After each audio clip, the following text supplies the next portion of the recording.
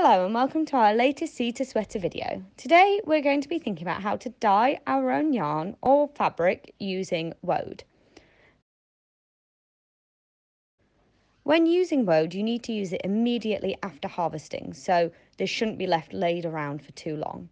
To harvest, simply snip off the leaves on the outside that are the oldest on the plant. If you leave the nice young leaves in the centre, it should hopefully allow the plant to get nice and bushy again so that you can keep dyeing more and more. You also need to make sure when you're harvesting that you harvest your woad at a particularly sunny time of the year, not when it's being cold or rainy, because this allows more pigment to come out of the plant, and obviously we want as much pigment as possible so that our dye is really nice and impactful.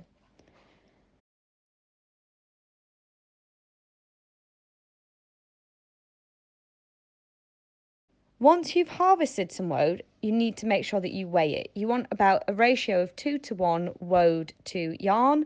That means for 200 grams of woad, you'll be able to dye 100 grams of yarn or fabric. As you can see here, after weighing, we discovered we'd harvested around 120 grams of woad. This wasn't quite enough as we were planning to dye about 100 grams of yarn. So I went back and harvested another 80 so that I got up to that 200 grams of woad, which gave us that 2:1 ratio.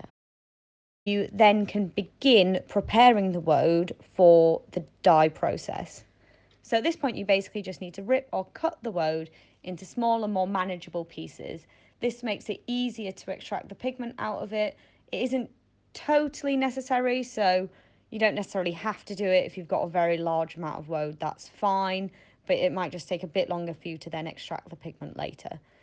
While you're doing this, it's also really important that you prepare your yarn. Now, you don't need to add any sort of mordants or chemicals of any kind.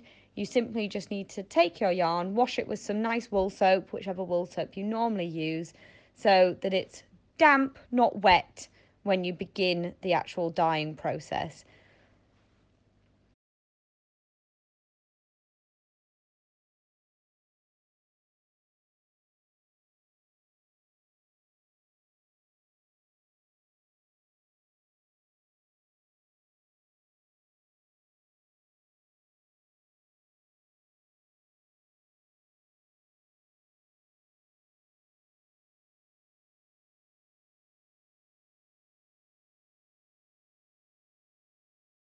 So once you've ripped up your leaves and you've washed your wool, you can now start creating your dye.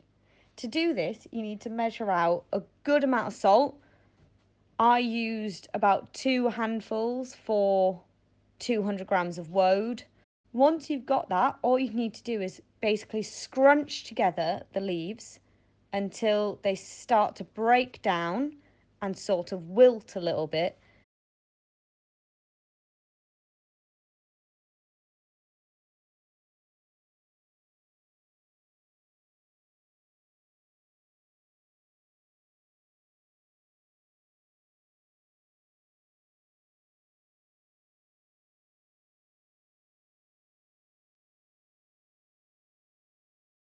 You'll start to notice as the woad begins to wilt down that it begins to release some liquid. You want to make sure that you've got lots and lots of liquid in the base before you start adding your yarn to it. So as you can see here, I've squeezed out quite a lot of liquid now, and that liquid is a really nice green colour, which is exactly what we want.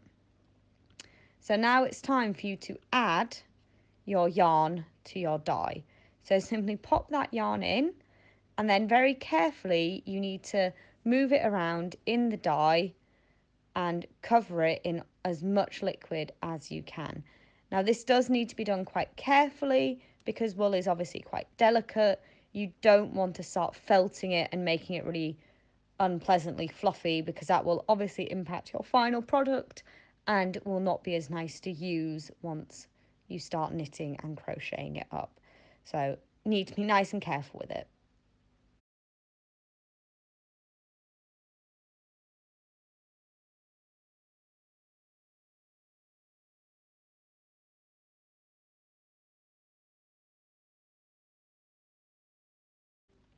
You might also find that because you've used your hands in the dye pot, your fingers and your fingernails especially end up going a little bit bluey green.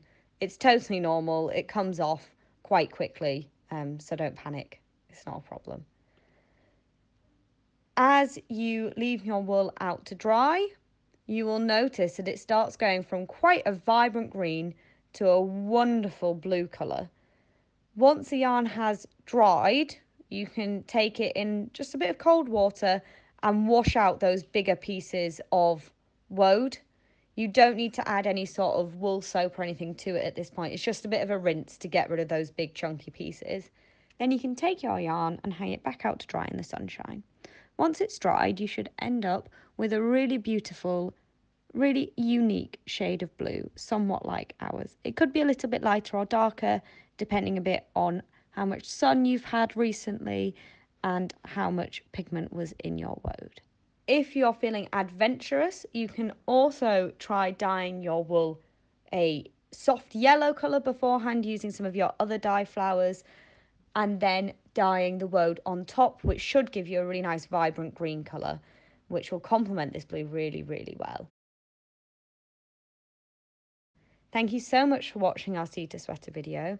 I really hope that you have enjoyed it and that you have learned how to dye with woad. Make sure that you share your results with us over on Instagram using the hashtag Seed to Sweater and tagging us at Hook&Light.